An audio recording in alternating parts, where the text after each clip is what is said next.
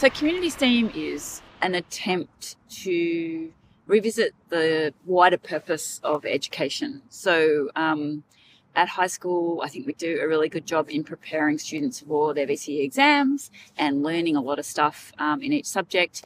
But community STEAM is an attempt to broaden that lens on what education is and think about the other types of things we want our students to learn while they're at school. We take kids out of their other classes for 1 day a week for a semester to engage in real life projects, community connected, to work on something that they've chosen that is connected to one of the three themes, either sustainability, social justice or wellbeing. It came from the community's priority that they thought STEM and STEAM were important things. And then when we started discussing that more deeply with both the teachers and the students and the community, that we wanted to, and again, as Karen said, broaden what STEM and STEAM meant into a much more, well, what we call place-based, but really a locally responsive approach to STEM and STEAM.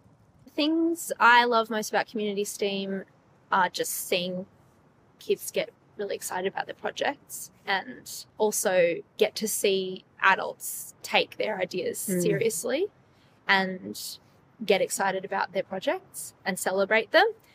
What's satisfying as a teacher is you get to kind of guide them and facilitate that process and help them navigate their way through those challenges. And I think most groups end up succeeding. Whether the project is sparkling and amazing at the end is kind of not the point. It's all about kind of those conversations you're having with them throughout the process. And we might be constrained by what we're doing as a teacher, and it's got to fit into a certain format or a certain way of doing things, but they're sometimes not as constrained as we are, and they've got some really creative ideas about different ways to present their ideas to their peers. They get along with their peers quite well.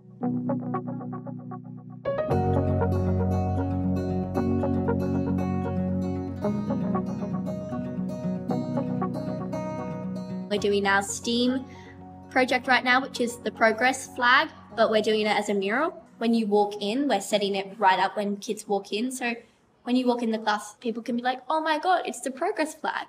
And like people who are LGBTQ can be like, oh, I feel really accepted. Like I can feel warm and welcome. Like I'm accepted here and it's a lovely school. And we've got another like mural, and it's going to be a ribbon, and it's going to have like different awarenesses like cancer, diabetes, OCD, and like different awarenesses. It's like certain people can like understand what the different awarenesses are and everything. We decided to make bamboo straws out of bamboo we found in the back of the farm, and we didn't want like plastic straws, obviously, but paper straws just disintegrate in your mouth and get that really yucky feeling, and yeah, in the end you can't actually suck things out of them. We were thinking of a solution for it, and we found bamboo. Our defining statement was basically make people in the LGBTQIA+ community feel more comfortable in the school. So we are planning to create a hangout space in the DATS building. It will try to make people want to hang out with other people, even if they're not the exact same people. So I chose sustainability out of the three options because I'm quite passionate about the environment, and I found that sustainability, it takes in and captures a lot of the environment's well-being and helping the environment. Over Wednesday, we have the opportunity to be outside, to learn about plants, even especially during term one, we learned about like native cultures, native plants. So it's just a really good experience overall. It was mainly like just a massive learning task for, I think, us about like teamwork and managing projects and places and like making big projects that are like actually that make a difference, and like the management part of that. It's a different environment, and like you get to like learn new skills that like you wouldn't learn in like a school setting. And it's really fun to just like explore different things and like get to do what you want to do. we're actually experiencing the things that we're learning about. Yeah. The best ones are always when students are engaged in the topic, so they bring a bit of knowledge themselves or an interest themselves, and that's always the best projects. It's when that intersect of knowledge of student and teacher and that interest connects. That's the beautiful part of teaching, and that's where you really get engaged. Wait, we're going to bring it around.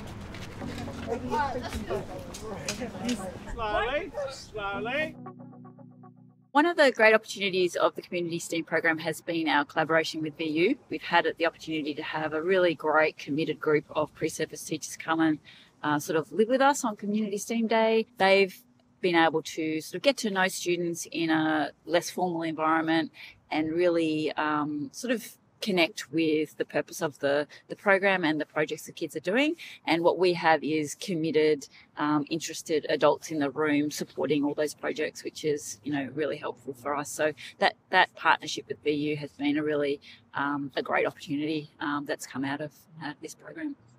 As pre-service teachers, we kind of step back. I would consider ourselves as like the mediator. So I'm just standing back, I'm giving them, suggestions. This is how you can make your project better. It's about connecting with the students and sort of already seeing what they want to learn and then helping bring that out. Yeah, it's very student-led learning, and that's what I love about it, that the students are leading the way to make their own projects about the issues that they care about, the issues that impact them.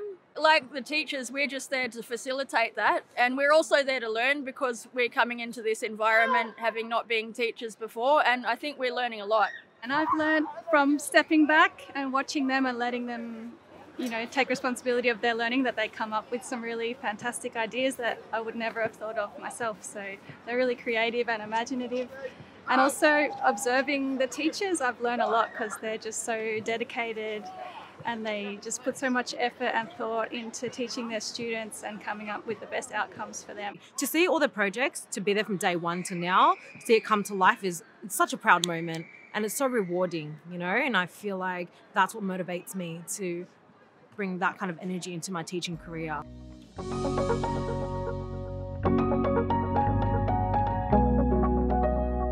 This program has been an attempt to sort of stand back and take a wider lens and think about preparing young humans to be humans in the world as part of our purpose for education.